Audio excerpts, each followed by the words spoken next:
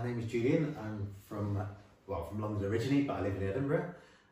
I came here for hip surgery and I'm very pleased with it, I say.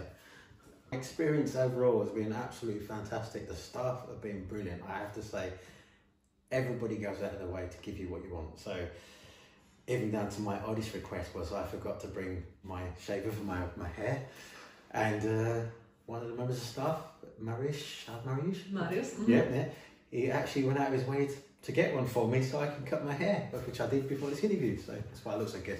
And so it's very, very unusual to have that sort of service. And you know, if you ring a buzzer in the middle of the night, someone turns up, you know, you're in pain, they offer you painkillers, they'll look after whatever you need, you know, redressing a wound. I had no issues with anyone whatsoever.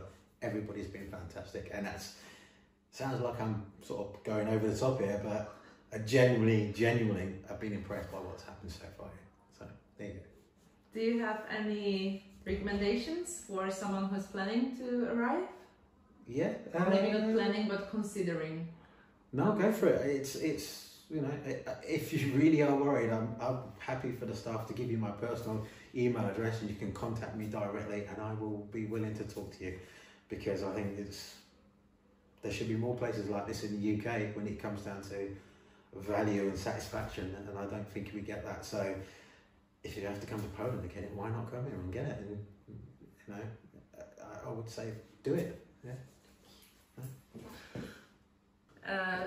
You mentioned before coming here you were really apprehensive. You wanted to come before to check the facilities. You didn't eventually, but please explain why you were quite afraid to come. Yeah, okay. Yeah. Well, basically, it's like anything.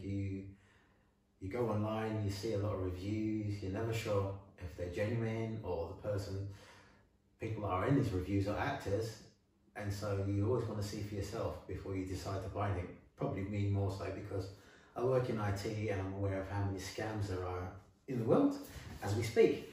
So for me, I wanted to come across and just to be sure that I was going to be spending money in a place that was genuine, I suppose, is the reality of it.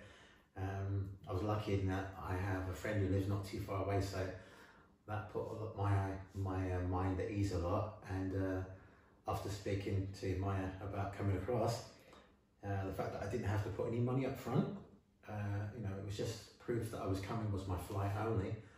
That made me think, well, this has to be genuine, because who would make someone fly somewhere and not offer a service and get money for it?